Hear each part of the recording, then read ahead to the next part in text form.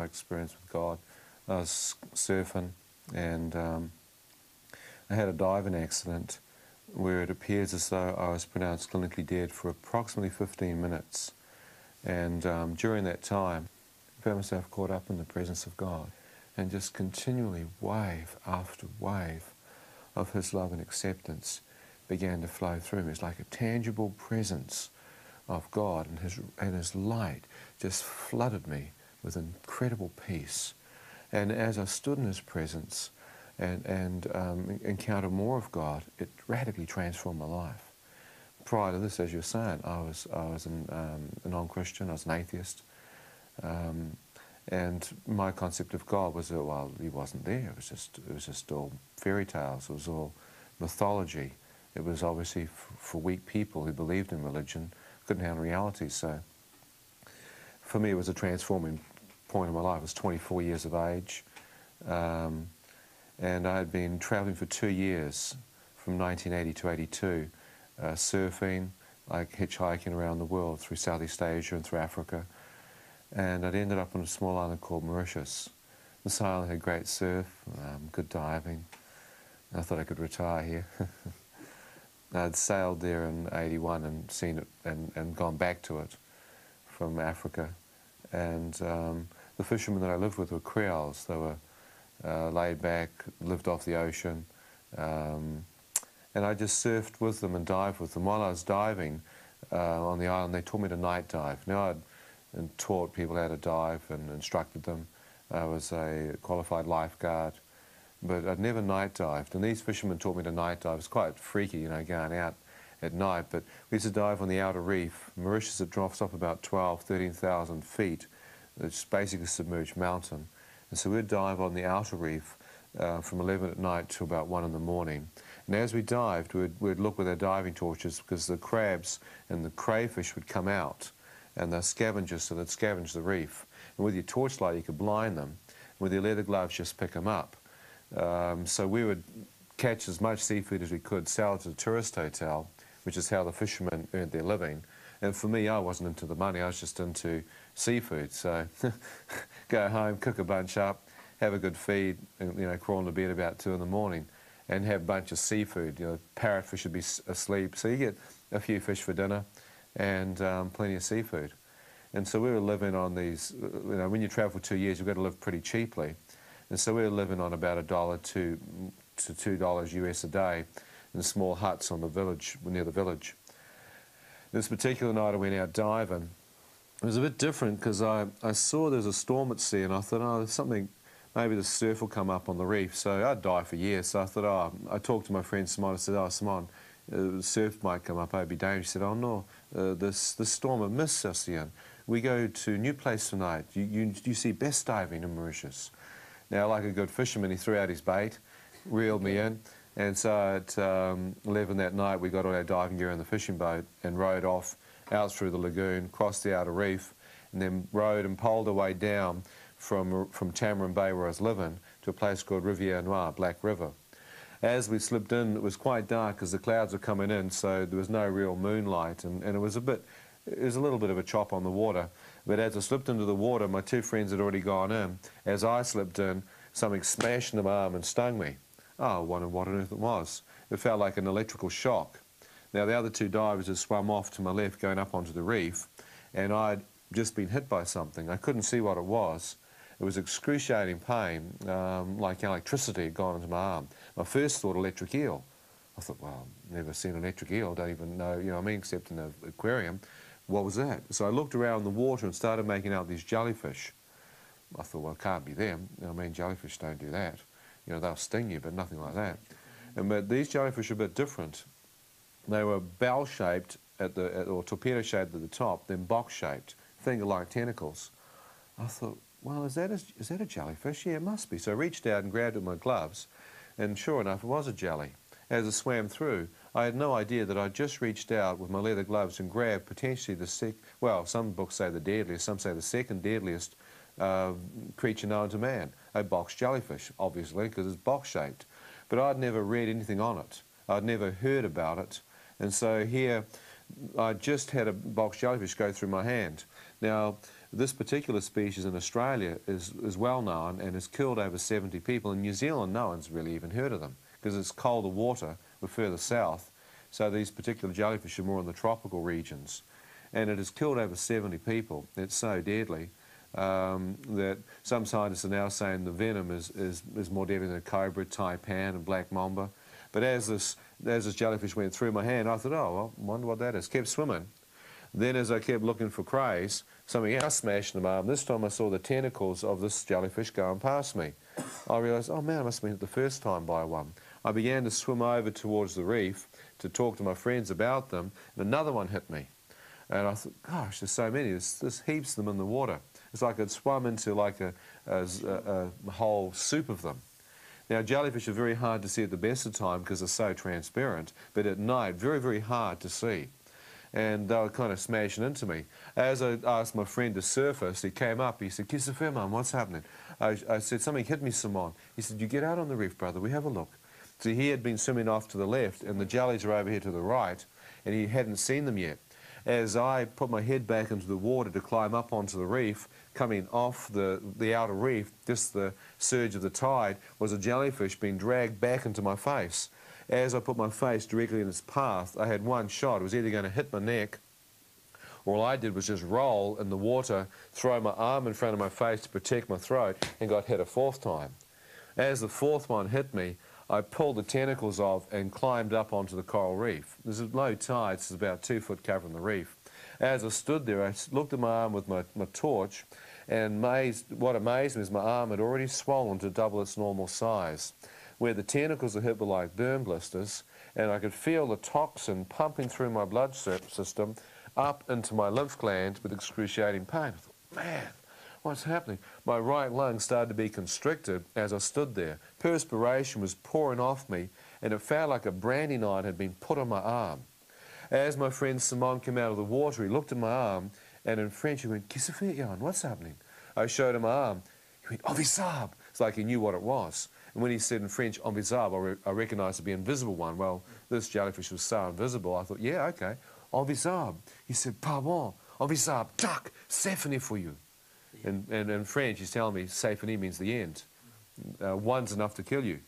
Now, this man had been diving as a child. He was one of the most respected fishermen in the village. The Creoles hated diving at night. It took courage for a man to conquer the fear of darkness and night diving, so they respected him for it. And so he stood there, and I watched him turn his torch onto his face, and he went as white as a sheet. He said, "How come you not know, Ian? This one kill you, brother." I said, "I not know Simon. You think white men know everything, huh? I not know this one." He said, how many hit you, huh? How many tuck?" I went, cut en bizarre 4. He went, "Impossible, impossible, allez, vitement, 4 hospital." Now, this man loved me. I knew him. He's a great friend of mine. And, I mean, I knew that when he was telling me to get out of here, we had to move. And I heard him say hospital, 4, which was just up behind the village. Trouble is, I'm standing on the outer reef, miles away from the hospital. It's the middle of the night. He drags me back into the water. The other night diver comes alongside me, and I know that they're protected because they've got full wetsuits. To them, the water's cold, you see. To me, the water's hot. My wetsuit, unfortunately, was a short-sleeve vest with a long john. My forearms were exposed, and my neck. The other divers had full hoods on, booties, and full steamers, 3mm steamers. So they were completely protected. As they came alongside me, they pulled me up to the side of the boat. The young boy, who's a 14-year-old kid from the village, grabbed my left arm and began to pull me to safety. As they did, my right arm, which was paralysed, trailing in the water, got hit with a 5th one.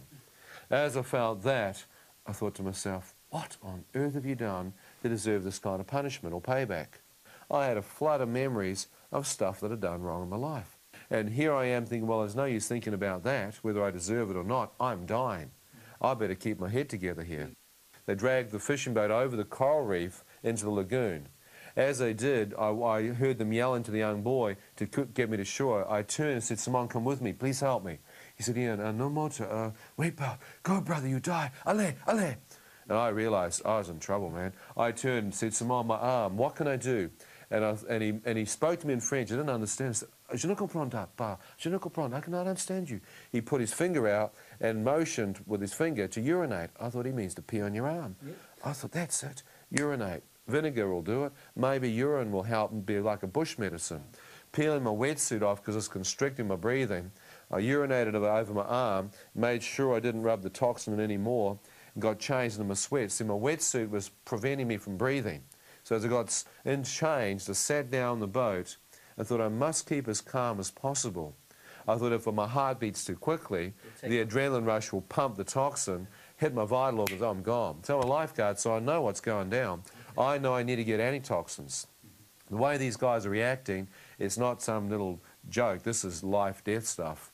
As the young boys pulling me through the lagoon, I'm sitting there as calm as possible, but I feel the poison move into my kidneys, like someone stuck their fist into my back, as the poison continued to move down the right-hand side of my body. Tinges of it are coming through into my eyes, and I'm having difficulty seeing. It's getting blurry as I'm looking at the beach. I thought, man, this is deadly stuff. As I hit the beach, the young boy motions for me to get out. I take one step forward, and my right leg crumples underneath me as I collapse into the bottom of the boat. As I hit the bottom, I realize the poison has already numbed or paralyzed the right-hand side of my body.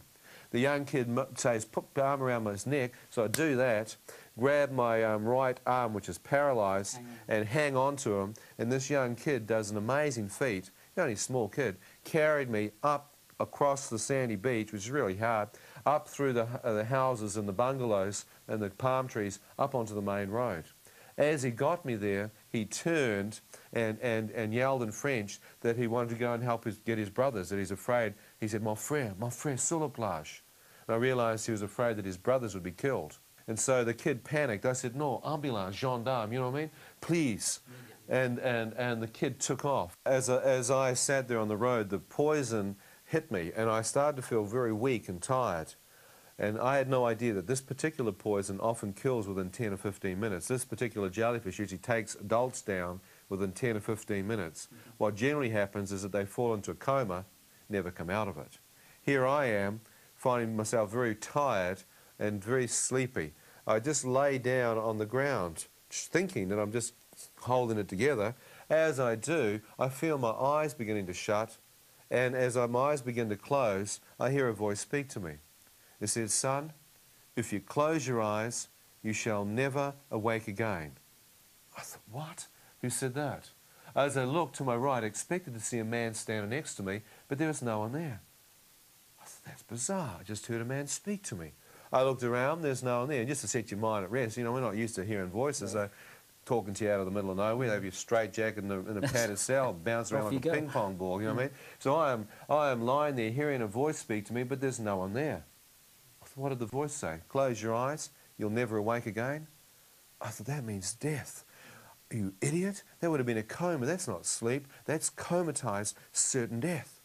I look at it now in hindsight. Had I not heard that voice, I know I'd have closed my eyes and that'll been it. I'd have died. I'd have been like most of the other people in Australia that have been killed by this thing. Slip into a coma, never come out. Within 10 minutes, they're dead. And I was in peak condition. I hadn't eaten meat for years. I was a veggie. And I mean, I was in top condition, not an ounce of fat on me. But this poison was taking me down. And I thought, I've heard that voice, whatever it is, it says you're going to die. So I stood up, fought off the death that was coming on me as best I could, and found my left leg was still strong enough to support my weight. I used my right leg as a crutch and put my weight onto the left-hand side of my body and hobbled down the road looking for help. All the lights are out. It was a deserted part of the island anyhow. All these big homes, but the French don't come down except in the summer, you see. And this is May. There's no one there yet. As I moved down, I could see a small petrol station, Caltex station. I hobbled in there, and amazingly enough, the petrol station was closed, but there were 3 East Indian men in their taxis. I leaned up against one of their cabs, and they said, oh, you're drunk. I said, I'm not drunk, I'm dying. I've been stung by poisonous jellyfish, sur la plage. On Visaba, I need to get to Cutremont Hospital. They said, we have French client, restaurant. We not need other passengers. Sorry, white man. Cannot help you. Walked away. I said, I'm dying. Please help me. They kept walking. I said, I give you money. They stopped. You know, in certain parts of the world, money speaks, especially to taxi drivers. Yeah. They stopped. As they stopped, they turned. One put his hand out and he said, how much money you give me, white man? I take you to hospital. He looked at his watch to see if he could pull another fare in. Well, I'm dying here in front of him, and he's arguing over the fare. I said, look, I don't care for the money. $50, $100, who cares? I'm dying. He put his hand and he said, let me see your money now, white man, I'll take you to hospital. Well, at that point, I'm thinking, I don't believe this guy. I said, look, I don't have it with me. The moment those words came out, that was a mistake, because all three of them walked away laughing. They said, you had no money, you stupid white man. What do you think we are? Walk away. I heard this voice speak to me and said, son, are you willing to beg for your life? As I heard that, I thought, beg? I've seen men in Africa beg. Yes, boss. Yes, boss. Couldn't stand seeing it. Coming from New Zealand, I've never seen stuff like that. And so I couldn't stand seeing a man beg to another man. But I watched these men walk. I thought, beg? I wonder if I begged. I'll bet you that will work. These Indians have never seen a white man beg, not in this part of the world. I've got nothing to lose. I'm nearly dead. I slipped down onto my knees in front of them, fell onto my knees because my right leg was gone, my left leg was weak, lifted my right hand, which is paralyzed, and pleaded for my life. As I did that, two of them kept walking, lighting up a fag, thought it was a great joke. The third one stopped and looked at me. I said, look, I am dead serious. It's dead set, man. I'll die in front of you. If you don't help me, I have the money. Please help me. He walked over towards me, helped me to my feet without a word, put me in his taxi. I thought, great. As he took off towards the hospital, he turned to me and he said, what hotel room you stay? White man, I get my money from you. I thought, hotel room, money? This guy's still thinking of money. Well, I don't stay in a hotel. I stay in the bungalow, I responded to him. I stay on the beach with a fisherman. He said, you lied to me. You tourist, you stay in a hotel. I said, I'm not a tourist, I'm a traveller. I live not in a hotel, I live in Tamarin Bay with a fisherman in a bungalow. He said, you stay at Tamarin Bay Hotel, because there's a small hotel there near the village. I said, no, man, I stay with a fisherman. Please, I have the money. He said, you lied to me? I take you to a tourist hotel. They look after you. Why you lied to me? Why you do this to me? Didn't understand. He didn't understand. No money, that's it, no hotel room, forget it. He thinks I've scammed him. He pulls off the main road down to the village where I live. As he stops, across from the village is a small Chinese hotel. He stopped, he said, you get out now. I said, okay, getting out, man. Stop hassling me. I have the money, please, huh? He said, and I try to get out. As I try to move, the left leg, I found to my horror, was now paralyzed also. The toxin had taken the entire lower trunk out. I turned and said, my legs are gone, man. Please help me, huh? I have the money.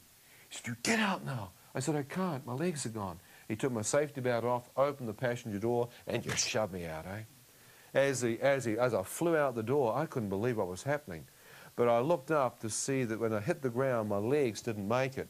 My feet were still caught in the door sill of the passenger side of his taxi. He couldn't close the door. I watched him lean over from the driver's seat, shove my feet out, and look at me in the face in disgust, close the door and drive off. I thought, I don't believe it. Why on earth would a man do that? For $50, man. All he has to do is another 5-10 minutes up the hill and I'm in the hospital. As he took off, I lay there and thought, I don't want to live on this miserable planet. If that's how fellow man treats fellow man for 50 miserable bucks, I'm not afraid to die. If it's my time to die now, if my number's up, do yourself a favour, son, and die here. I'm sick of this place. Now I lay there thinking that's it. But as I lay there, one of the security guards in the hotel must have seen the taxi. See, he ran out, shone his torch around the car park to see if there's any tourists coming late from the airport. Here I was on the ground in a crumpled heap. As he ran over, I heard the voice of a fisherman, one of the fishermen. I thought, that's Danielle. He said, I heard his voice saying, Kisaferian, what happened to you, brother? Never see you like this. What you do on the ground, man? What you take tonight? He thought I was drunk or stoned or something. And so he ran over, and he's my drinking buddy from the village. I didn't realise he was a security guard, you see. Did a bit of extra money on the side, you know. And so I pulled my sweatshirt up, showed him a scarred forearm. The moment he saw it, he realised, because he's a diver, he said, "Oh, Bisab." I went, oui, Daniel. He said, "Pardon, c'est fini for you. You dive with Simon tonight, Le Mans." I said, "Oui." He said, "Pardon," carrying me in his arms. He raced me to the hotel. Near the swimming pool, there was the bar, and the Chinese owners that ran the place had closed the bar, so all the tourists had gone to bed, but they were there gambling, playing mahjong amongst themselves, drinking whiskey. As these Chinese men looked at me, they said, "What's wrong with you? You drunk?" I said, "I'm not drunk. I'm dying. I need to go to Cuttermore Hospital. Please help me. I've been stung by a poisonous jellyfish."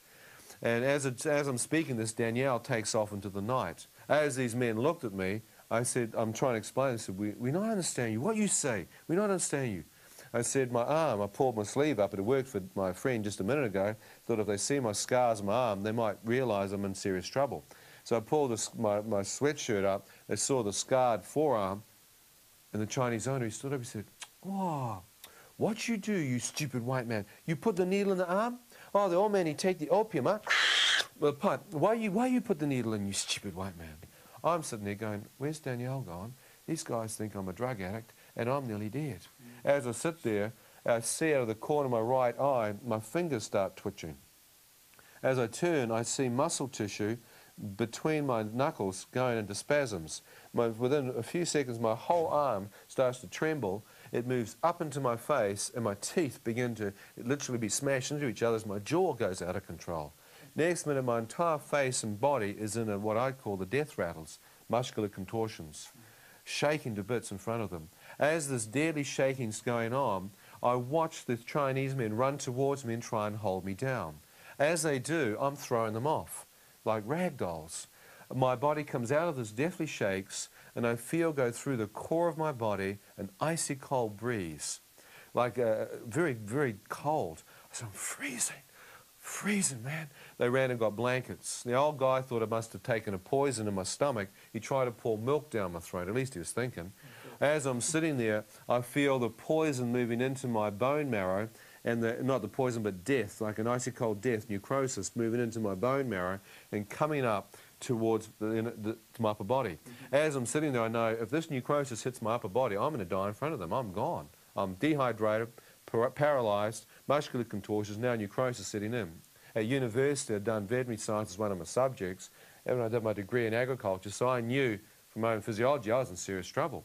I had to get to the hospital. I turned, looked in the car park of the hotel, one vehicle.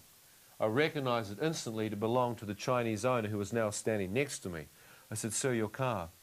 Could you please take me to Katrabon Hospital or I'll die in front of you? Please help me, sir. I'm nearly dead, eh? Can you take me in your car?" The Chinese man, he looked at his car. He put his hand on my shoulder. He said, "Oh, my car, cannot laugh. How come you so worried, white man, huh? Wait for ambulance for you. Don't worry, huh? Cannot take my car. We have ambulance for you. How come you so worried?" How come I so worried? I'm about to die, mate. You ever feel like hitting someone? Yes. I mean, I'm not an angry person or a vindictive kind of, you know what I mean? I'm not. I'm pretty mellow, but I tell you what, I felt like punching his lights out. I sat there and every part of me thought, how can I rearrange his face? You know, you hate it when someone touches you? You know what I mean? They're just in your space. Well, there's not only in my space, it's in my face. I thought I'll hit him. I was just about to plant him one, but my arm wouldn't respond. My mind was saying, smash him. My hand wouldn't move. I thought, great, it's paralysed. I tried my left hand, it moved. I thought, what on earth could I do with my left hand before I died? I thought, my forehead. I could give him a headbutt. So I play a lot of rugby at home, you know, I mean, every now and then you get into some pretty heavy stuff. So I'm about to rip him down into my forehead. As I'm about to do that, this voice comes again. It said, "Son, if you do that, the adrenaline rush will kill you. The toxin's too close to your heart." I thought, that's true. I looked away. I thought, if I survive this, I'll find you. I mean, I'm going to get you, Jack. You're history. I'm staring out here, controlling my anger, again wondering what this voice was. But it had literally just stopped me from killing myself. As I looked away, trying to control it, my anger, I watched my friend Danielle come sprinting towards me. Next to him, another security guard. As they grab me in their arms, they carry me towards the entrance of the hotel, and I see, as they carry me, the headlights of a small vehicle comes flying into the car park. As I see it come around, it's an ambulance. Small Renault with an ambulance written on the side of it. The guy that's driving it doesn't see us because his headlights miss us, and it was a Creole that rang them, so they thought the boys must be stoned or drunk or off their face, false alarm. The Frenchman driving it changed gear and drove out without even stopping. He didn't even come in. As he took off around the corner, I'm slung between my two friends watching this happen. I think, you're in a Grand Prix or something? And I can't whistle. I'm dehydrated. My friend lets me go, chases after the guy whistling, doing a huge wolf whistle, trying to get the guy's attention. Fortunately, he stops him in the road before he gets up onto the main road. The guy backs up. The other security guard throws me in, you know, gets me into the ambulance. We take off. As we raced towards the hospital, it's on a ridge, but they inadvertently put my feet in the front seat, my head's in the back seat. As I begin to climb the ridge to where the hospital is, the toxin that's now in my lower body starts to naturally drain down into my lungs, into my heart, and I feel it starting sweeping into my brain, and I feel compartments of my mind literally shutting down with the poison. It's a weird sensation, but I knew I was dying. As this continued to happen, I start to see on the inside of the ambulance what appears to be a small boy with white hair. I see sections of some kid's life with snow white hair. I then realize as I'm looking at it that this is me. This is sections of my own personal life. I thought, am I that close? With my mind, I did a mental check, you know what I mean, of my own vital signs. My mind told me I am very close to death. As I'm lying there, I think, well, I could be that close to death. I may not make it. I thought, if I don't make it and die before I get to the hospital, what would happen to me? Is there life after death? Or when a man dies, is that it? Finished. Cessation life. Well, as a heathen, as an atheist, I reckon when you died, it was all over. The trouble was, I wasn't sure. How many know you can be wrong? You know what I mean? Ever been wrong in your life? Well, I was a gambler, and I'm gambling with my life here. I think, hey, if I'm wrong here, I'm gambling. It's like Russian roulette. I could be wrong here. I thought, I have no idea what will happen to me if I died. As I lay there, I began to see appear now before me my mother. As I saw her, I was amazed because as I looked at her, I could see she was praying. I thought, what's my mum doing here? As I saw her praying, she looked straight up into my eyes. She said these words. She said, Ian, no matter what you've done in your life, son, no matter how far from God you may be, if you'll but call out to God from your heart, God will hear you and God will forgive you, son. I thought, forgive me? God? What's all this stuff about God? Is there a God? I had no idea until I returned back to New Zealand that at that precise moment on the other side of the world, my mother was on her knees praying for me. She is the only believer in our family. And she had prayed every day of our lives, all the kids, the whole family, every day, every one of them. And God had just spoken to her in prayer and said, your eldest son Ian is nearly dead, pray for him now. I thank God for a woman who knew God and didn't give up on her son and kept praying even to the end. Please don't miss part 2 of this 3-part series when Ian McCormack will reveal what he experienced when God spoke to him face to face. Some of you might be saying, how can this possibly be true? I want you to know that with God all things are possible. Believe me, I know. Until next program, goodbye. You've been watching Revelation, the program with a biblical perspective. For further, you're watching Revelation, the program with a biblical perspective. To follow on from the previous program, we will now see part 2 of the 3-part series of Ian McCormack's testimony. The young man who was stung by the deadly box jellyfish and he was pronounced dead by the hospital doctors. They tied a tag on his toe and placed him in the morgue. But he then found himself first in hell, and then later he was standing before the living God. Ian did not believe in either heaven or hell before this experience, but he now testifies about these places because God gave him his life back in order to encourage us that there is life after death and there is a new heaven and a new earth which God has prepared for those who believe, just as promised in the Bible book of Revelation chapter 21. Be encouraged. I thought, well, maybe there is a God. If there is, who is he? I've seen thousands of them. Everyone thinks their God's the right one. And when you're dying, you'd like to know who it is, you know. You don't want to back a loser. Not if you're a gambler. No. So I'm lying here thinking, I don't know. If there is a God, who could he possibly be? I lay there and said, God, I don't even know if you're real. I don't even know if you can hear me. But if you can, I'd have no idea what to pray. You know what I mean? Could you please help me to pray if you can hear me? As I lay there, words began to appear in front of my eyes. It said, forgive us our trespasses and sins. As I saw those words, I thought, how on earth could God forgive me? I mean, it's too late. You know what I mean? And I lay there and I thought, nah, God couldn't forgive me. I've done too many things wrong. I feel like a hypocrite even trying to ask that. My mother started saying in this vision, son, pray from your heart. I thought, from my heart is like stone. You could strike a match on it. I said, God, I don't know if you could forgive me. I don't even know if there's anything soft left in my heart. But if you can, I sincerely ask you to forgive me of all my sins. Please forgive me. As I said that, the words disappeared in front of me. More words appeared. Forgive those who have trespassed and sinned against you. I thought that means forgive other people. I could do that. I'm not a vindictive person by nature. God, I can forgive anyone, no worries. No matter what people have done to me, I forgive those that have sinned against me. As I said that, the face of the Indian taxi driver appeared in front of me. I thought, what on earth is this man doing here? The voice said, will you forgive this man for pushing you out of his taxi tonight and leaving you for dead on the side of the road? I thought, no, you must be joking. Not forgiving him. I mean, I was furious with that guy. And the next minute, the Chinese guy's face appeared in front of me. I thought, what on earth is he doing here? And the voice said, will you forgive this man for not taking you in his car tonight and leaving you to die in the hotel? I thought, no.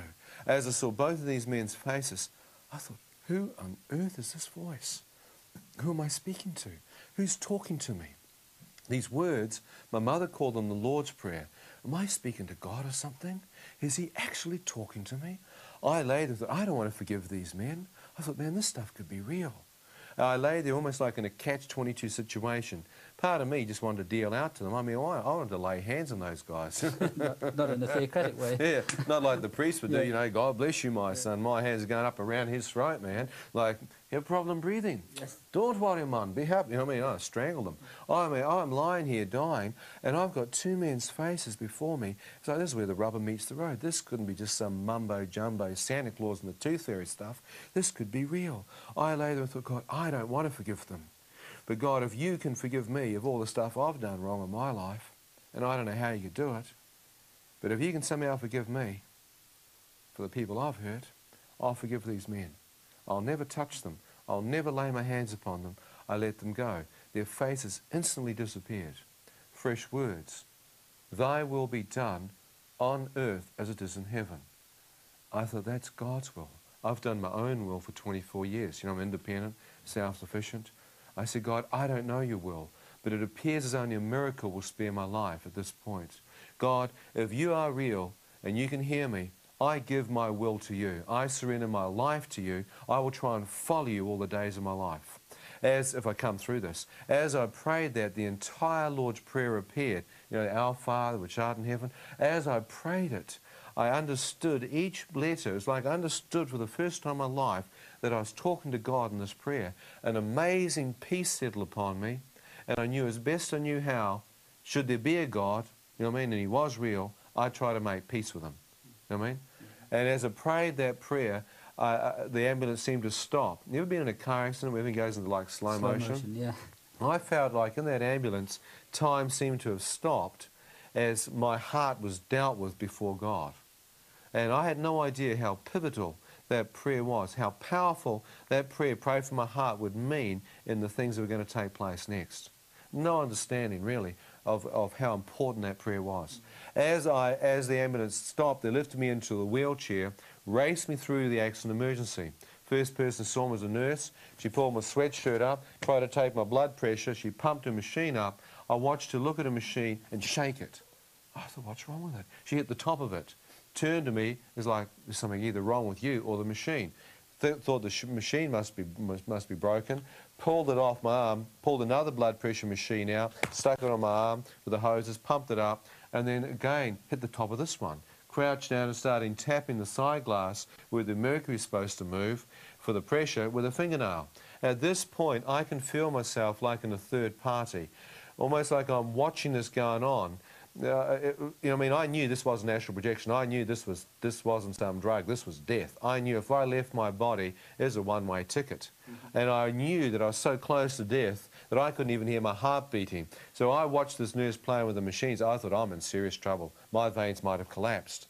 The nurse just stared there blankly like I shouldn't be alive. The ambulance driver ripped it off my arm, pushed it to one side and raced me towards the doctors. He knew I was in trouble. As the ambulance driver raced me towards the doctors, the first doctor didn't even look at me. He's got his head down and went, Quel âge est-il? Où est la habite? In French, he's asking me how old I am and where I live. And I'm thinking, well, hurry up and look at me, son. Otherwise, I'm not going to be here. Who cares about my address? I'm gone. As he looked up, I thought he speaks French, perhaps he's not good in his English. I looked at the older doctor to his left. He wasn't looking at me either. He stared up because there was such a silence in the room. As he looked into me, I locked onto his eyes and said, "Sir, I am nearly dead. I've been stung by 5 envisage jellyfish. I need antitoxins now. I'm nearly dead."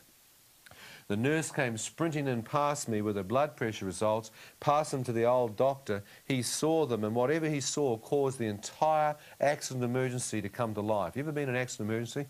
I mean, you have to be serious before someone moves in there. As I watched these men run, I watched people appear from nowhere with drip feeds and syringes. Suddenly they started shoving needles into me. The doctor saying, "Come on, son, keep your eyes open. We're going to try and save your life." Antitoxins for the poison, drip feed, dextrose for the dehydration, sugar solution. "Come on, son." They had a smash in my hand, lifting my skin up, and stuck a syringe between my second and third finger. I had no idea what they were doing to begin with. Then I saw my veins start to balloon out, bubble out, and I realised they were looking for a vein, which had collapsed. As they hit the vein, the nurse was so nervous, her needle was bouncing from side to side. My vein came up to about here, full of fluid, didn't seem to be moving. I watched this nurse manually try and massage it up my forearm, to no avail. It seemed to be rolling off a thumb and forefinger. I thought, man, my veins have collapsed. I'm in trouble here. But I'm lying there thinking, this is not going to take me out. I've been in enough sessions over the years. I'm going to stay here and snap the back of this. It's not going to take me down. And I used every ounce of strength I could to keep my eyes open. But with this perspiration coming in, couldn't see properly. My lips wouldn't respond. So I tried to lift my arms up to clear my eyes, you know, and so I could see properly. Both arms are now totally paralysed. They wouldn't move. I thought, no. I tried to tilt my head to the right or the left, thinking if I can move it enough, it'll get my eye clear so I can continue to see. My neck wouldn't respond. The paralysis set into my neck. Now I'm in serious trouble. I can now try and squeeze my eyelids, which is helping clear some of the fluid. But as I do it stronger, I can feel the poison going back through the capillaries, back into the back of the eye sockets. I can feel poison being pumped back there, and my eyes getting heavier and heavier, to the point where I realise if I don't close my eyes for a few moments and have a bit of a break here, I mean, I'm going to be no good for anything. So I thought, well, I'll close my eyes, have a sleep for a few moments, and then try again. As I did that, breathed out, a bizarre sensation happened. The impression of it was like there was a release, or like the battle to stay alive had finished. I had no idea until talking to the doctors later. At that point, they came back to find my eyes closed, took my pulse. I was gone. They had lost me. I had literally gone. For a period of 15 minutes, I was just a dead corpse, a piece of meat. And they actually moved me out of the accident emergency down what it looks like to be a part of the hospital or morgue or something. Moved me actually bodily down the tropics. They don't leave your body lying around too long. So they moved me out of the accident emergency down into another part of the hospital. And so, as for me, I had no idea I'd been pronounced clinically dead. To me, I was asleep. The trouble was, as I closed my eyes, which, you know, things go dark, I suddenly found myself in a standing upright position, wide awake. I knew I was awake. The trouble was, it was pitch black. And my first thought was, why on earth did those doctors go and turn the lights out in here? I mean, that's enough to spin anyone out, you know what I mean? Why on earth would they do that? What kind of hospital is this? As I stood there, wondering how long I'd been asleep for and why the lights are out, you know what I mean? 1 minute it's a hospital room, next minute it's pitch black. I thought, well, don't freak out. Let your eyes accustom to the dark. Maybe you've woken up too quick. So I kept looking, thinking my pupils had dilated. No light. Couldn't see a thing. It was pitch black, like a dark room. So, well, okay. There must be some light in here somewhere. So I turned around 360 degrees, checking out to see if there's some light. Couldn't see a thing. I thought, well, I'll go and just find a wall, you know, find a wall here, get the light switch, turn it on, see where we are. As I went out to my right, I couldn't find the wall. I thought, that's weird. Have they moved me? Maybe that's why the lights are out. They've moved me down to the general ward while I've been asleep. I've woken up, the lights are out, they don't want to wake the other patients. So I thought, well, I'll go back to my bed, find my hospital bed, should be a lamp near there, and that shouldn't wake too many people up. So I started moving back to the left, groping around looking for my bed. Couldn't find it. I thought, great, you idiot, now you've lost your bed. How on earth did you do that? You know what I mean? You would talk to yourself. So I'm groping around trying to find my hospital bed, can't find it. And another thought comes into my mind. It's so dark in here, you can't even see your hand in front of your face. I thought, well, is it that dark? I brought my hand up. As it did towards my face, my hand seemed to pass straight through my face, like there was nothing physically there. I thought, that's impossible. You can't miss your head, it's not that dark. 2 hands. Brought both hands up to where my face should be, both hands seemed to pass straight through. So where's my arm, my body, my hands? As I went for different parts of where my human form should be, there was nothing physically there. It was like you're outside of your body. But before I could think too much about that, I'm thinking, well, what is this place? What's this darkness? As I stood there, I began to tune myself to it. I could sense the darkness had an evil presence, a cold, encroaching evil pervading the atmosphere. Like it wasn't just physical, but there was a spiritual darkness, you know what I mean? Like it was evil in there. And as I stood there, I began to sense something out to my right looking at me. In front of me, I felt like invisible eyes of something or someone checking me out. You ever felt that? Ever kind of felt like when you're walking home at night, sometimes someone's checking you out and you get a bit of a chill through your spine? Well, you intensify that about 100 times over. I'm standing there sensing not only something, but there's something moving towards me. As I feel the movement in this darkness towards me, I move back. As I do, a man screams at me to the right, out of the midst of the darkness, and says this, "Shut up!" I went, "Shut up?" I said, "Nothing. What are you talking about?" You know, responding to him, I braced myself for a hit. As I did that, another voice of a man screamed at me to the left. He said, "You deserve to be here." "Deserve to be where? Where am I?" Another man in front of me. "You're in hell. Now shut up." Well, I didn't believe in hell.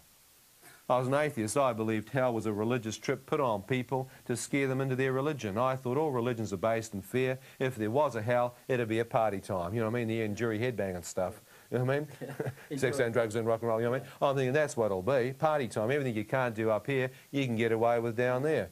I thought I'd rather be down there than up there in the clouds with a white sheet on, having some little...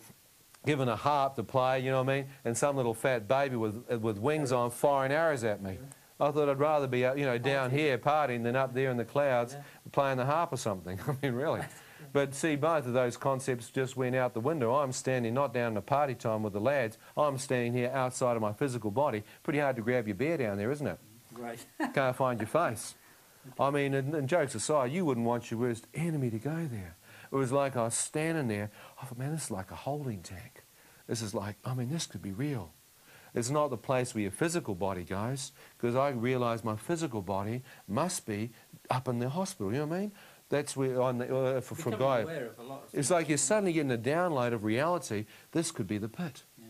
And these men are in the same place. And your thought is like speech to them. You could be there 5 minutes to 5,000 years. You can't get tired. You can't tell time. You could actually be here. This could be it. As I stood there, realising I could actually be in hell, in total darkness, a radiant beam of light pierced through the darkness above me. As this light touched my face, I felt an awesome presence go through me, and my entire body seemed to lift off the ground and be translated up into this light and radiance. As I'm being drawn up into it, I can see that it's coming from a circular-shaped opening far above me, that this light is emanating out of a circular opening. I feel like a speck of dust being drawn towards this light. As I'm being drawn up towards it, I thought, is this real? I looked back over my shoulder, and far beneath me, I could see the darkness. Somehow this light had pinpointed me and plucked me out of it. Still not understanding what this light was, I began to move up to the opening, enter it. As I was drawn into the opening, I could now see that it was a tunnel, circular in shape. As I looked along the length of it, I could see the source of the radiance. My first thought is the center of the universe. Look at the light. Look at the power coming from there. Moving into the tunnel, I knew I wasn't walking. I was being translated through the air and at a supernatural speed, drawn towards the light. As I'm being moved towards it, I watch as a wave of radiance comes up. As this wave of light comes off the source, it touches me, and I feel warmth, comfort. All that kind of fear and darkness just seems to go out of me, and I feel a living light flow through me.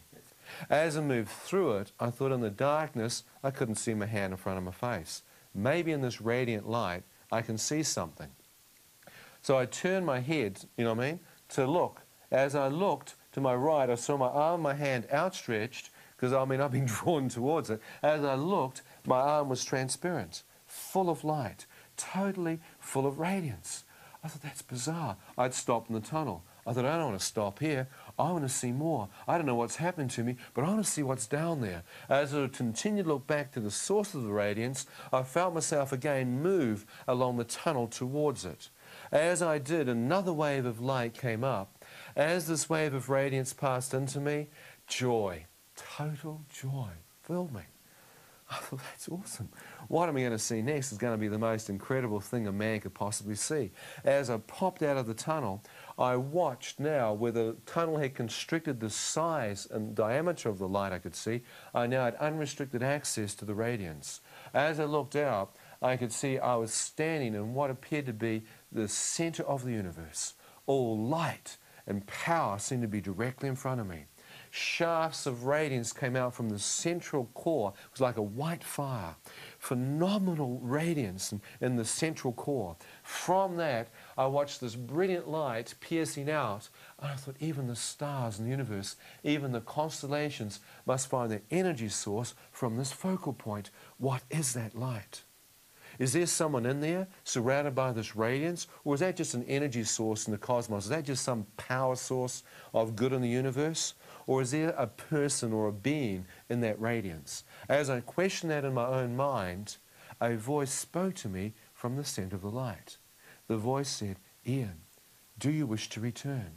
As I heard this man's voice, I instantly recognized it be the same one that spoke to me on the side of the road where I nearly closed my eyes and died. The same voice that asked me to beg for my life, the same voice that spoke to me in the ambulance, asked me if I'd forgive these men. As I heard his voice, I thought, he knows my name, there is someone, but return where? Where am I? As I looked behind, I could see the same circular-shaped opening, like the tunnel that I'd apparently just travelled down, dissipating back into darkness. I thought, darkness, hospital bed, my physical body. Have I left my physical form? Have I actually come up this tunnel of light? Is this real? Am I standing here out of my physical form? Or am I comatized in the hospital, having some bizarre dream or hallucination? Am I alive or am I dead? Quite wondering that. Well, my mind, I could cognitively think of the two alternatives. You don't leave your mind behind. No. As I stood there grappling with what was reality, I thought, this could be real.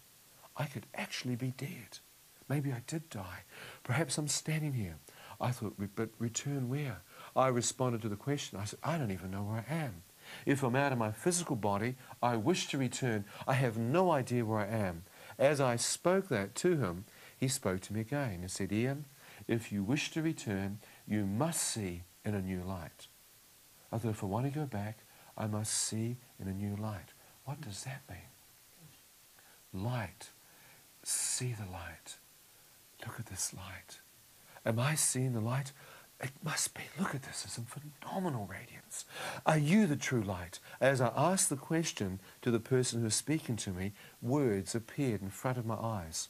God is light. And in him there is no darkness at all. 1 John 1:5. I thought I've read this somewhere, a Christmas card in South Africa, in Cape Town, in Bantry Bay. I remember reading this, but I didn't know what the 1 John 1:5 was. I thought there were hieroglyphics, Roman or, you know what I mean, Egyptian, something. I had no idea what that numerology was. But these words had fascinated me because it said God is light. Every other philosophy or religion I'd ever heard anyone expound on said that God is yin and yang, light and dark, good and evil, in the circle of life, as they used to tell me in their philosophy and their religion. God had both light and darkness in him. They said, well, you've got good and evil in you, Ian, so therefore if you're created in the image of God, God must. But this teaching said, no, God is pure light. Man might have good and evil in him, but God has none. He is pure light.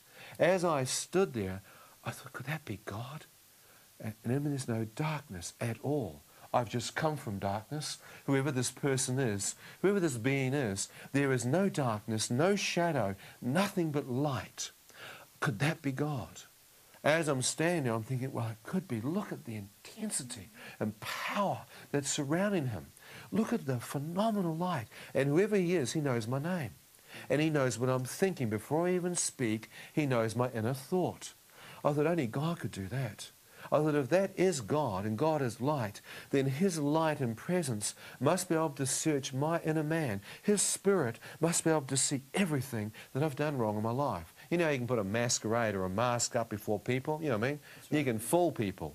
But here, I knew that all the masquerades and masks in my life were gone. I was undone. That light was penetrating and searching the depth of me. I thought, they've made a mistake here. I shouldn't be here. I'm not a good man. I should crawl back under some rock or go back into the darkness where I belong. I don't want God to see my life transparent before him. Have you ever been ashamed of stuff? I mean, I've done some stuff. I thought, no.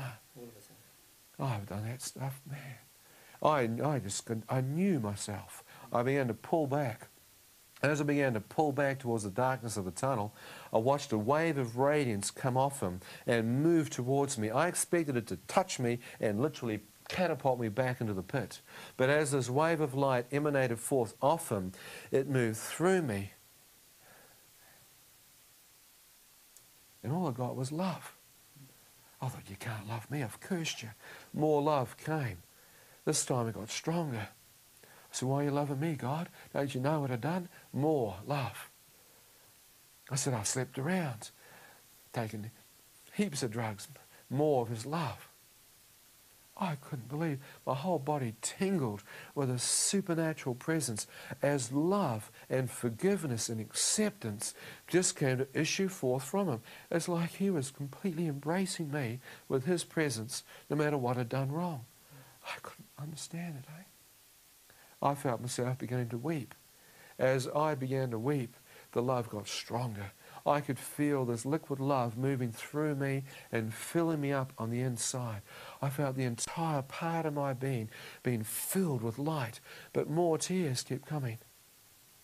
I just couldn't understand that God could accept me as I was. As it continued to come, I looked out to see I was now surrounded, encased in radiance.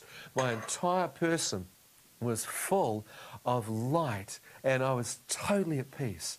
As I stood there, I watched the waves of light ebb and then cease, and I thought, I wonder if I could possibly step through the light that surrounds God.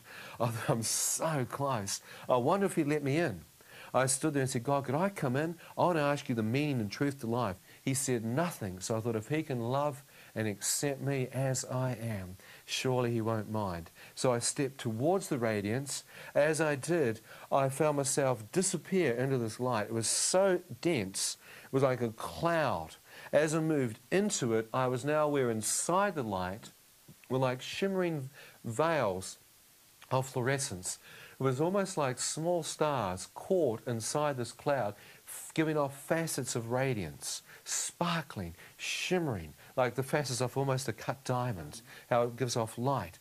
But it wasn't physical in the sense that it wasn't stones or diamonds. It was actually light breaking forth in this cloud. As I moved through veils of this light, an amazing healing presence was coming forth off the light.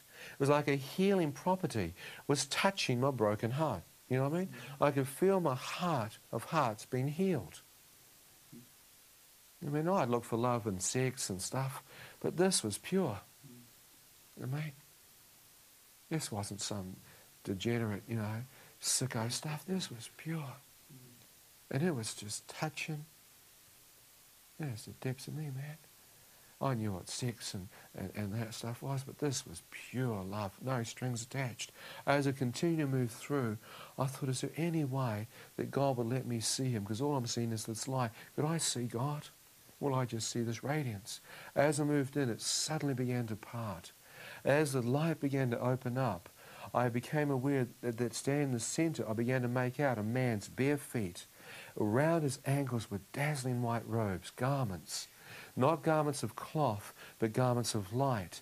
As I looked out and saw that, I began to lift my face up to see the chest of the man, and his arms were outstretched with dazzling white robes, as if to welcome me. But as I looked towards his face, I almost had to turn away. Because as I saw the light and radiance coming off his face, I turned because it was so pure. And it was 7 times brighter than all the light that I'd just seen. This light seemed to eclipse everything I'd walked in through. His face shone like the light was coming out of the pores of his skin. I could make out the form of the features of the you know what I mean, like the hair, but I couldn't see the actual facial features because the light was so brilliant. I began walking closer towards him, thinking, that must be God. I wondered if I could just see his face. I'll know who God is. As I got within a few feet of his presence, I began to place my face into the light. And it didn't hurt your eyes. It was like you could look into it. As I placed my face closer in towards his face, hoping I'd break through that veil, as my face did, he suddenly moved. I thought, why has he done that? I've got so close I couldn't see his face. As he moved, all the radiance moved with him. Please don't miss part 3, the conclusion of this 3-part series, when Ian McCormack reveals what he saw of the new earth that God had promised as recorded in the Bible book of Revelation chapter 21. Until the next program, goodbye. You've been watching Revelation, the program with a biblical perspective. For further information on this or other programs, please go to our website, www.rtv.uk.com, or telephone 0208 255 3333. We are interested in your comments and welcome any biblically based questions that you may have. Address your emails to comments@rtv.uk.com. Thank you for watching.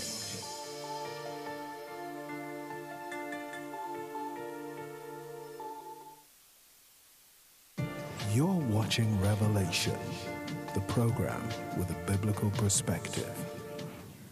To follow on from the previous programs, we'll now see part 3, the conclusion of the 3-part series of Ian McCormack's testimony. The young man who was stung by the deadly box jellyfish, was pronounced dead by the hospital doctors, tied a tag on his toe and placed him in the wall. He then found himself first in hell and then later was standing before the living God.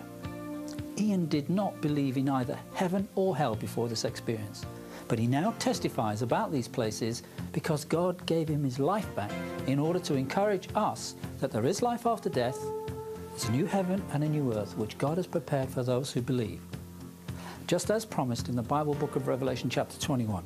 Check it out. Here is the final part of this very fascinating testimony. I began walking closer towards him, thinking, that must be God. I wondered if I could just see his face. I'll know who God is. As I got within a few feet of his presence, I began to place my face into the light. And it didn't hurt your eyes. It was like you could look into it. As I placed my face closer in towards his face, hoping I'd break through that veil, as my face did, he suddenly moved. I thought, why has he done that? I've got so close I couldn't see his face. As he moved, all the radiance moved with him, and directly behind him, the same circular shaped diameter as the tunnel, I could see it opening out, and in front of me, like standing in almost like in a cave entrance, I could see, looking out from this entrance, green fields, meadows, fields opening up before my very eyes. As I looked at it, like a new planet. I could see a crystal clear stream working its way through. It was like Earth, but untouched, you know what I mean? A totally new Earth. Every single part of me's gone, I've made it. Somehow, by the skin of my teeth, I have made it. I mean, I knew that somehow I belonged here. It was like I knew I was home. I was wondering, why on earth wasn't I born here in the first place? Why was I born on this miserable planet? Why? Because you must be born again of the Spirit of God. You must have a rebirth and you're in a man to enter into here. But I'm standing here not realizing that's what had happened in the ambulance, that prayer, I'd actually had a rebirth in that prayer, that deathbed prayer. I had no idea that God had heard that and actually moved upon my spirit and washed my inner man as white as snow, crystal clear. As I'm standing there looking in, all I want to do is explore. I mean, I thought my feet won't touch the ground. I could see the pasture had the same life force that was upon the presence of God emanating right through it. I knew if I stepped on it, it would spring back. The light is like everything was giving off life. As I started to move in, his presence came right back in front of me and blocked the way. He asked me this question. He said, Ian, now that you've seen, do you wish to go in or do you wish to return? I thought, return? What for? I wish to go in. He didn't move. I said, I have no one to return for. I'm a single man. I am not married. I have no children, or none that I know of. Please allow me in. He didn't move. Because I thought if God, knew my life, he'd know that maybe I've fathered some child illegitimately. I thought maybe I've wrecked some young girl's life. You know what I mean? And God knows that. He wants me to go back and father that child. And when you're standing before God, you're not some big smart aleck or mouthing off. You just know he can see you and you just want to be right. I thought maybe I've done something wrong. I've got to go back. As I stood there, he didn't move. I said, God, I don't know any money. Please allow me in. No mortgage, no debt.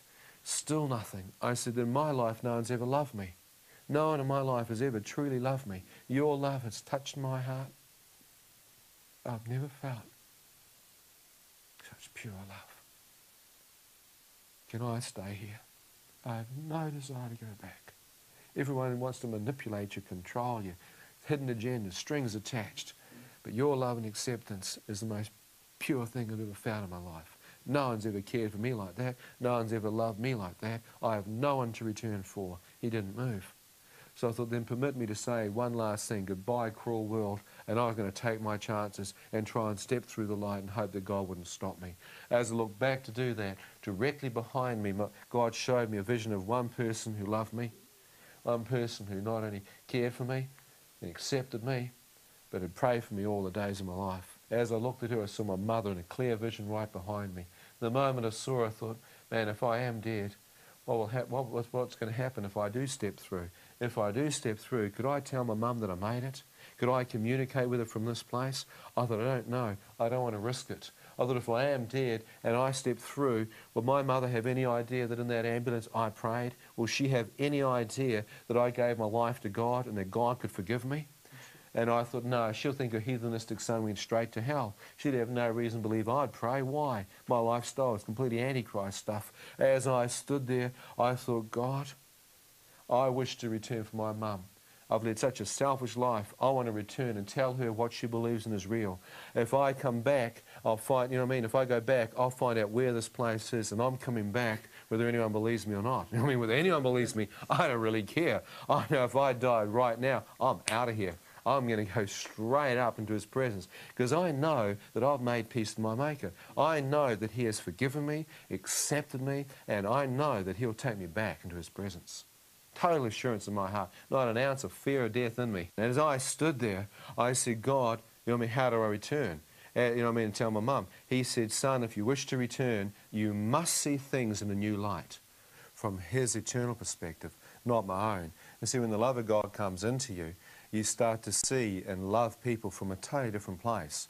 And I said, well, then how do I go back down that tunnel? As I looked back towards it, directly behind me now was not only my mum, and I see now my dad, my brother and my sister, like a clear vision with thousands and thousands of other people. Never seen before in my life. I said, God, what are all these people? He said, Ian, if you don't return, many of these people will most likely not step foot inside a church any longer to hear my name. I said, church? Well, neither would I. I don't even know these people. I know my mum. I wish to return for her. I love her. He said, Ian, I love these people. I desire all of them to come to know me. And I thought, what? See, my heart was like, look after your own. Here, God's telling me his heart is for everyone. I just see hundreds of thousands of people. I had no idea what I'm fully seeing, but I just know the heart of God reaching out towards all these other people. I said, well, God, I don't know about them, but how do I go back down that tunnel, back into darkness and back into my physical body? I don't even know how I came here. He said, son, tilt your head. Now feel the liquid drain from your eye. Now open your eye and see.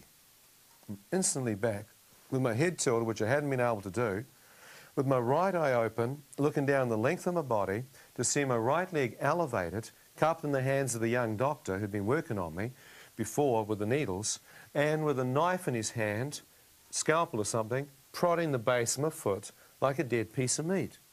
As I open my eye and see this happening, I thought, what's happened? God, I think I'm dead or something? What on earth's he doing with my foot? I'm thinking, did I just see God? See, it was so sudden. It would have been a lot easier, I think, if God let me float down out of the heavens, you know what I mean, down through the clouds, down through the hospital sentence back into my body. But I am instantly, as he spoke, I found out later that God has power, that when he spoke, things come to life. I mean, even things that are dead can come back to life when God speaks, because there's creative power in the spoken voice of God. I found myself lying there looking at this doctor who suddenly gets spooked, you know what I mean? Like, something happens, and he turns and sees my one eye looking at him. The moment he sees my one eye staring into his two eyes, he goes as white as a sheet and nearly goes through the ceiling. Ah, you know, I thought, what on earth's going on? I watch him look again. This time he could see him thinking maybe he's hit a nerve, because the nerve endings to your spine at the base of the feet. Maybe he's hit a nerve with a knife, you know what I mean, hit a nerve ending, caused the corpse to have an involuntary twitch or something. He's got an evil eye, or a dead man's eye looking at him. Yeah. As he's staring with his two eyes frantically into mine, like maybe the corpse has moved, I'm thinking, what on earth's going on here? I hear the voice of God break through my thoughts. He said, Ian, I have just given your life back. I went, what? God, if that's true, no wonder this man has no idea what's going on. Could you please help me tilt my head to the left and look out the other eye? I'm getting sick of looking at him. As I felt strength come back to my neck, it rolled, my left eye drained, and 10 feet away on the doorway were nurses and orderlies staring in at my left eye opening. They freaked. One nurse was crouched down. She jumped back and knocked the girl who was over her shoulder, nearly knocked the jaw off. I thought, what on earth is this? I looked back at the doctor. He was still holding my foot, trembling, shaking like a leaf. I thought there must be a logical reason. Maybe there's a doctor to my right, you know, with a kickstart on the heart. Yeah. I turned, no one there. I thought, that's impossible. I looked to my left, no one. Still the doctor's holding my foot. The nurses and all these are panicking. I'm going, you can't bring a man back to life by holding onto his right foot or gaping through a doorway. You need mouth-to-mouth, CPR, or, you know, the kickstart on the heart. As I'm looking at this, I'm figuring out, say, maybe I have seen God. When the doctors come and tell me 15 minutes and start reattaching the drip feed, I realise this is freaky. I'm thinking, if I've just seen God, that means my life has got to change. I thought, wow, where do you start? I mean, where do you start, eh? No, that I'm a write-off. Where do I start to follow God? I lay there realising that if I've been dead that long, I could be on a machine. I thought, well, I may never even get out of the hospital if I've been dead that long. I thought, God, if you've just given my life back, could you please do another miracle? Could you please heal me and enable me to walk out of this hospital and live a normal life? If not, I'd rather be dead. Please take me back into your presence. I'd rather be dead than on a machine. As I lay there, I felt this warmth and power, almost in the natural like electricity, but I now know it to be the supernatural presence of God. As this power like electricity began to move through me in successive waves, I felt healing move into me, and within 3 or 4 hours, I got total movement and feeling back. They moved me to the general ward, and the next day I discharged myself from the hospital, walked out under my own steam, completely healed. I believe in the supernatural healing power of God. As I walked out, the fishermen in the village saw me come back into the village and thought I was a ghost come back from the dead to haunt them. They ran. Some picked up stones and called me a spirit. They thought I was a spirit coming back to torment them. I began immediately to see in the supernatural realm. I began to look at people and knew what was going on in their life. I could see what was oppressing them, what was coming against them. And I said, God, why is that? He said, you're seeing people in a new light. He said, don't judge people. He said, I want to heal them, set them free from the oppression of the darkness that's tormented them. I want to see them set free out of darkness and brought into my light. I said, God, what am I? What's going on? I'm not chasing ladies anymore. I don't want to party. I don't want to get drunk or stoned. Every part of me wants to live a pure life. It's a radical change for me. What's happened to me? He said, Ian, you are a reborn Christian. That prayer in that ambulance saved your soul, son. I said, God, what must I do then? He said, read a Bible. I said, well, I don't even know what reborn Christian is. I've never read a Bible. He said, your father's got one. back in New Zealand, for the first time in my life, I asked my dad for a Bible. He had one stashed away in the closet. He pulled it out, gave it to me, and within 6 weeks I read the entire scriptures from Genesis to Revelations. As I read it, I began to weep. I thought, you arrogant pig, you have mocked this stuff out from a distance. You have foul-mouthed and cursed God. You have never taken the time to read this book. You fool. As I read, I began to see stuff that I'd seen mentioned in the scriptures. As I began to read, I said, God, what happened to me? He said, Ian, in that ambulance, you prayed a prayer out of Matthew chapter 6. That prayer was called the Lord's Prayer. That prayer, prayed from your heart, saved your soul. You asked forgiveness of your sins. I forgave you right there. I said, why did I have to forgive the Chinese and Indian man? He said, Ian, because if you don't forgive others that have sinned against you, that bitterness and anger and hatred and revenge in your heart is like a cancer. It'll eat you up. He said, but if you forgive others that have sinned against you, I can then come and heal your broken heart. He said, Matthew 6, 14 and 15, you must forgive others that have sinned against you.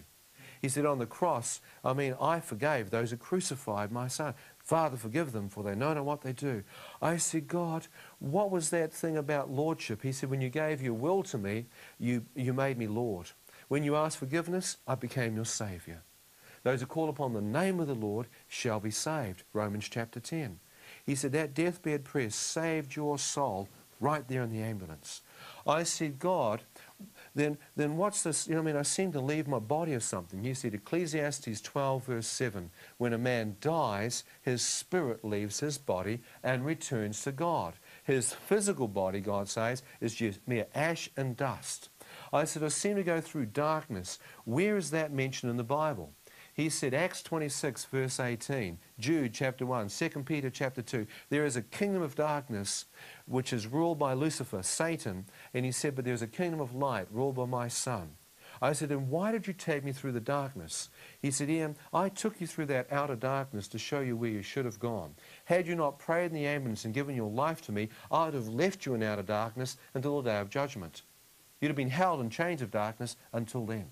I said, God, that darkness, men were screaming at me. He said, that's right, other men have been judged and are left there until the final day of judgment. I said, then why did you take me out? He said, well, you prayed, son. I took you through the valley of the shadow of death and deep darkness, Psalm 23. But evil could not touch you because you made me your personal Lord and Shepherd. Just before you died. I said, God, the light. He said, John 1 verse 5, light shines in the darkness and the darkness flees, does not comprehend. He said, those walking in darkness, Luke 1:79, have seen a great light, and God has guided their feet into the paths of peace and righteousness. He said, those walking in darkness have seen a great light. He said, where could you go for my presence? Psalm 139. Even if you descend to the lower regions of the earth, yet shall I pursue you. He said, God often does this with man. He brings men's souls back from the pit that they might be redeemed and that they might be enlightened with the light of life. Job 33, I think it's verse 23 on, 23 to 25. I said, God, a tunnel, where is that mentioned? He said, Matthew 7, 13 and 14, narrow and small is the way that leads into the presence of God. Few find it. Most find the broad way that leads to destruction and what? Outer darkness. He said, son, I took you along a highway of holiness.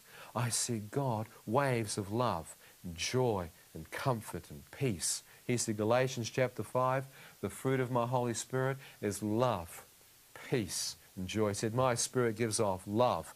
My spirit gives off peace, life, eternal life, resurrection life for those who believe in me. I said, I couldn't see my body. He said, you are a spirit being created in my image. God is a spirit, and we're created in his form. He said, you will not receive your heavenly body until my second coming.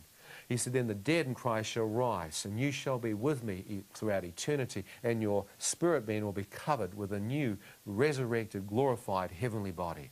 I said, I moved through the tunnel, and a man was standing there in white light that filled the universe. Who was that? He said, that was my son, Jesus. I said, where is that mentioned? He said, John chapter 8, verse 12. Jesus clearly taught he was the light of the world. Those that came to him shall no longer walk in darkness, but have the light of life. He said, on the Mount of Transfiguration, Jesus' face began to shine with radiance like light, and his garments were gleaming white light. He said, there was a picture of what I was going to do for my son when he rose from the dead and was to be glorified. He said, what you saw is my glorified son. I said, the light, he said, Revelations 21 verse 23, the light that surrounds Jesus, the light of the world, is so bright that in the new heavens and the new earth, you will not need the light of the sun, the light of the moon, or the light of a lamp, because the radiance and glory that comes off Christ, the lamp of God, shall fill eternity. I said, God, I stepped through that light. How could I do that?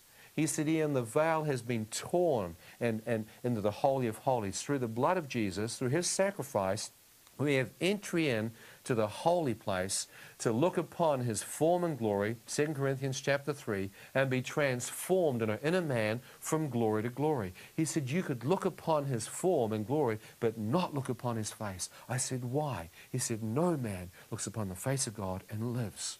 I said, what if I'd seen his face? He said, you will see that only when you step through and stay in eternity. Revelations 22 verse 4, we shall see him face to face in eternity. I said, God, he moved to one side and he stepped aside. He said, my son clearly taught he was the door of life, the door of light, the door to the sheep. John 10 verse 7 and 9. He said, those who came into him shall be saved and go in and out and find green pastures. I said, it was like a door, like a window into eternity. He said, that's right, at the end of the tunnel there is a door of light, but nothing unclean, nothing of darkness can enter in. Unless I know you, you cannot enter in. He said, it's not just words, it must be the heart. He said, I know the heart of man. Men honor me with their lips, but their heart are far from me.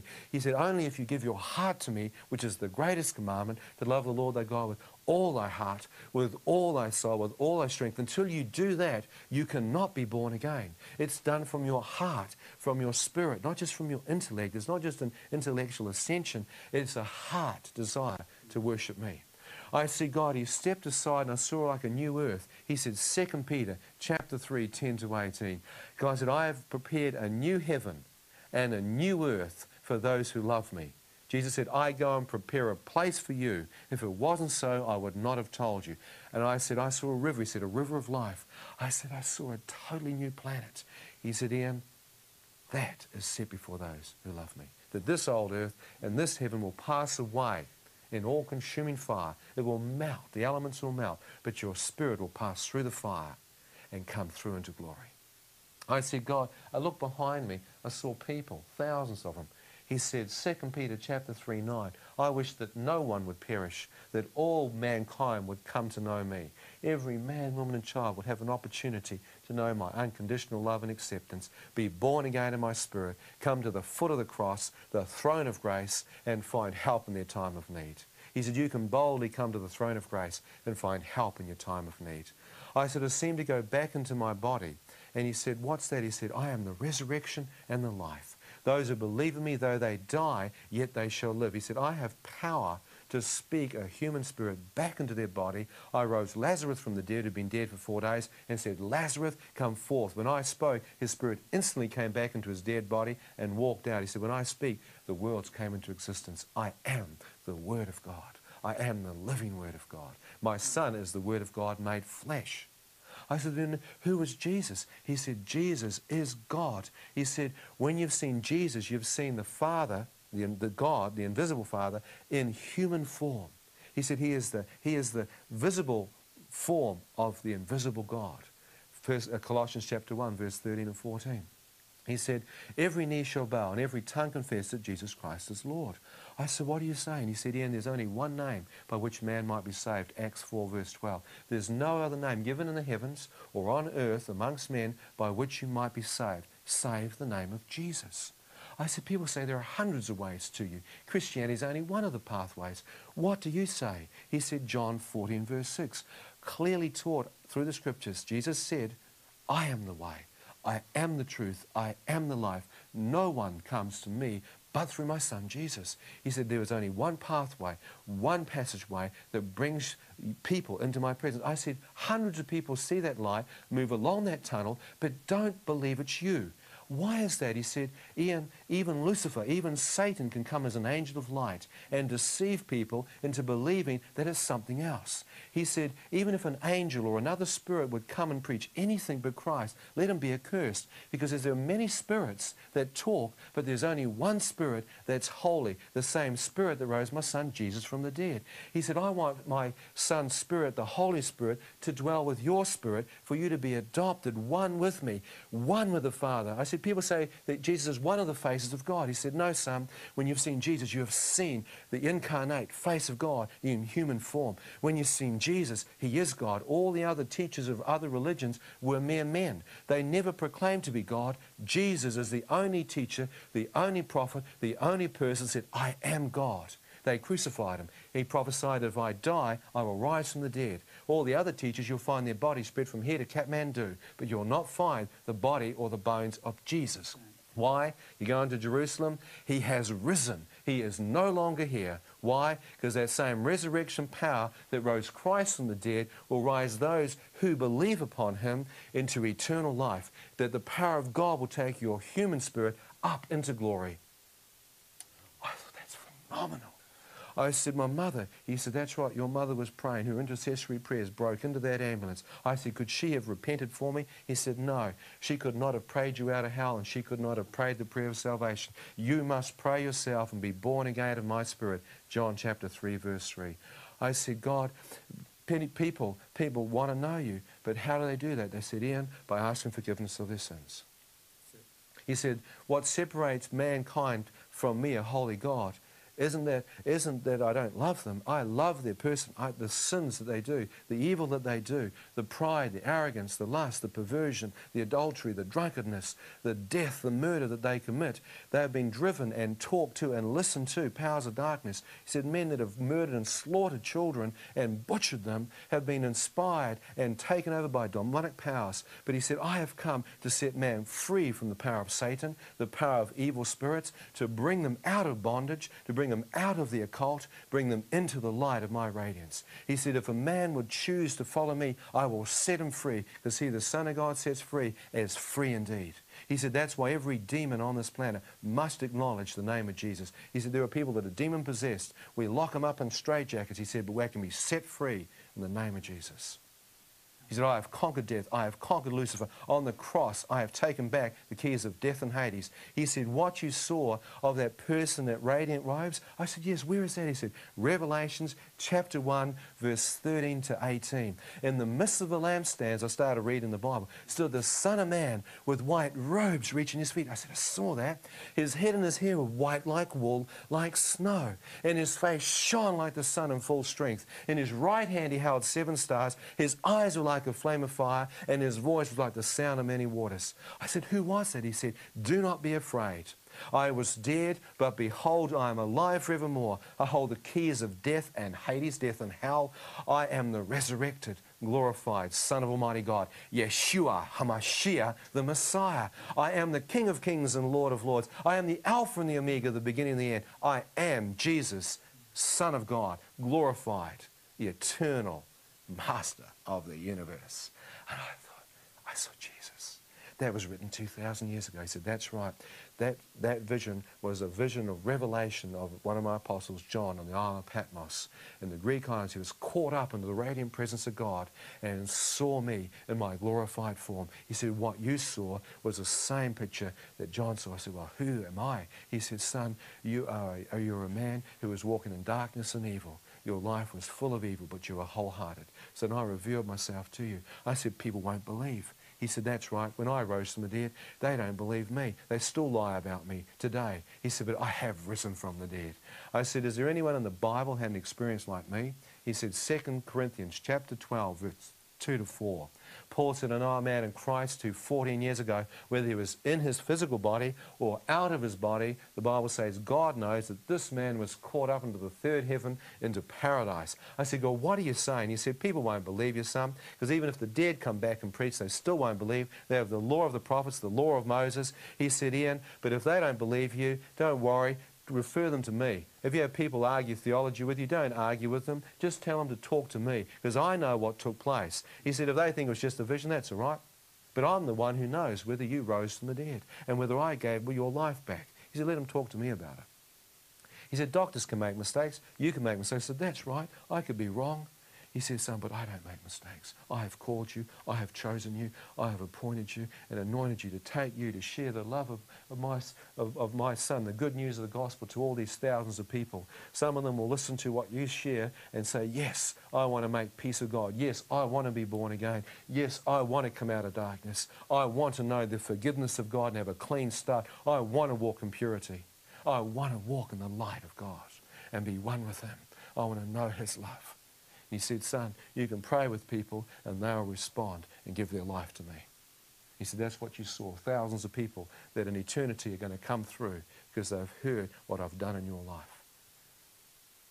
And I said, God, can I do that with other people? He said, that's right. All they have to do is just bow in prayer and say, God, forgive me of my sins.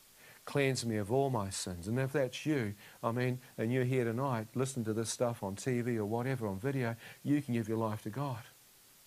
He can forgive you, no matter how evil, no matter how messed up you are, no matter how many drugs or women you slept with, no matter how much filth you've been involved in, he can forgive you. No matter how holy you might think you are, God says all people have sinned. And if you want to pray with me, you can give your life to Jesus. Like you bow your head and just with me, wherever you are, say, God, I ask you to forgive me of all my sins. I ask you to cleanse me and purify me. I believe that Jesus Christ died on that cross, and his blood, the blood of his sacrifice, the blood of Jesus Christ will cleanse my spirit as white as snow. I humble myself in prayer and say, God, have mercy on me, forgive me and cleanse me this day. And God, as you forgive me, I forgive others that have sinned against me. As you did on the cross, you forgave those who crucified you. God, I forgive those who have abused me and wounded me, and I give my whole life over to the Lordship of Jesus. I make him Lord of my life and Savior. I choose to walk from this day on in the light of his teaching, the light of his holiness, the light of his Spirit, his Holy Spirit. I invite his Holy Spirit to come in and make Jesus real, to join with my spirit, to be born again of the Spirit of the living Christ. Jesus, my Lord and Savior. I pray this sincerely from my heart. Amen. That's my testimony. But Howard, I thank you for letting me come, man.